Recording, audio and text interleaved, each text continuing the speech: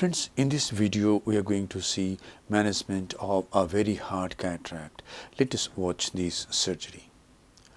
This is the main incision with a 2.8 mm steel keratome at around 11 o'clock.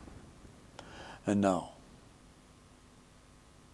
this is a side port on the left side of the main incision, about 2.5 clock hours away. And now an air bubble is injected into the anterior chamber. Beneath this air bubble, trypan blue dye is applied over the anterior capsule. Care is taken so that the dye touches all parts of the anterior capsule. A bead of adrenaline has been applied, and now the dye is nicely washed out.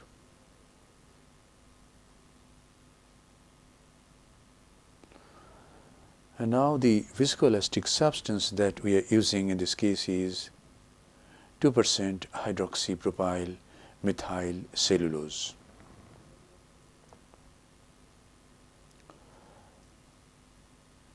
This is in higher magnification capsular access. With the help of the utrata forceps, the capsule is torn at the center, a capsular tag is raised. This capsular tag is guided anti-clockwise in such a way that we get an adequate sized rhexis of about 6 mm. The rhexis tended to run away to periphery at around 10 o'clock, but I could retrieve it easily. Hydrodissection is done and the nucleus is rotated. And now is the time to use the Phaco handpiece to manage the nucleus. This is some more adrenaline to see if the pupil dilates little more. Visco is used again. And now the Phaco needle goes in with its bevel down. The machine being used is Ocular Cataract 3. Some superficial lens matter is aspirated, and then the handpiece is turned to make the bevel up. And now watch submarine chop. The Phaco needle goes through the substance of the nucleus, travels towards the opposite equator, and as it reaches near the opposite equator, the chopper is used to get a nice crack. I rotate on 180 degree, make 1 or 2 scalps, go to a deeper plane, hold on heminucleus and separate the other from it with the help of the chopper. One heminucleus is subdivided into 2 fragments.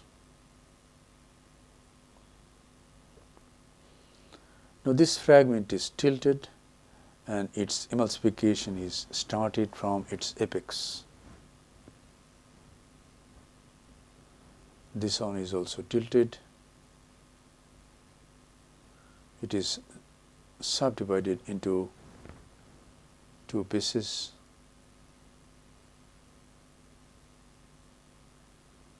Ultrasonic energy used to emulsify this nucleus is 85% in continuous mode. Flow rate used is 45 ml per minute. Vacuum is 450 mm of mercury. The other heminucleus is divided into some fragments.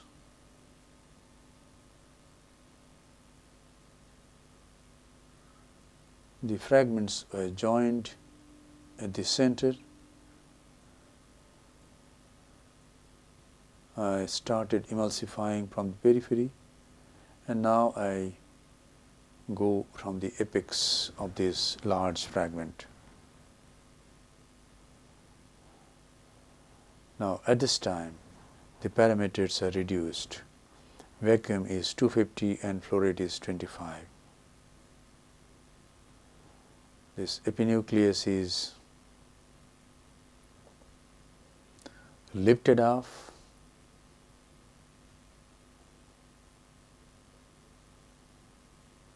Without lifting it up, if we try to hold this epinucleus, there is a high chance of posterior capsular rent. So the nucleus and epinucleus has been managed nicely. Little bit of visco to maintain the anterior chamber while aspirating some cortex as the synco goes through the main wound. If we don't use the visco, the anterior chamber tends to collapse. And now I go through the side port and remove the cortex from 11 o'clock, 10 o'clock,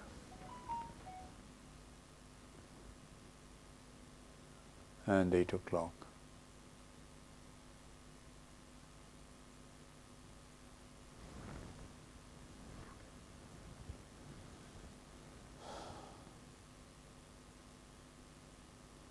So the cortex has been managed nicely.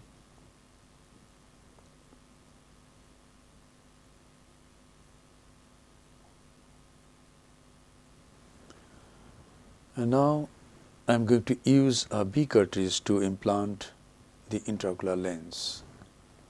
So I need to enlarge the main wound little bit.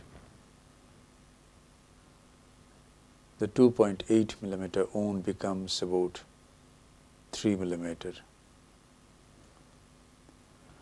Now this is hydroimplantation of a single piece monofocal intraocular lens.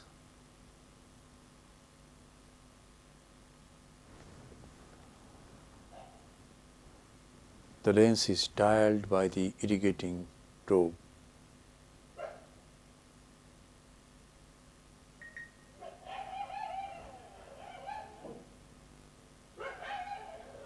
Because there is no visco, and if we use a Sinskey hook, the antechamber will collapse. This is a beta of moxifloxacin.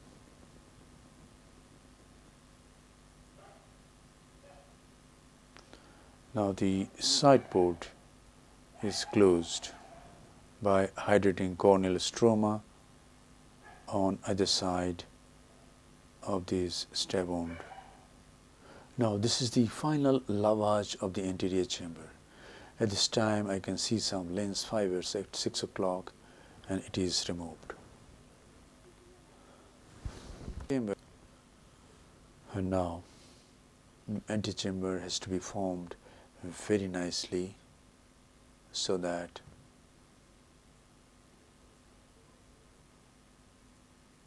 there is no leakage from any wound. The integrity of the wounds are checked, few drops of moxie is applied over the cornea, and the case is concluded. Thank you very much for your attention. Hope this video will help you in developing your surgical skills. Be a great surgeon and serve your patients with love, respect, empathy, and great surgical competence.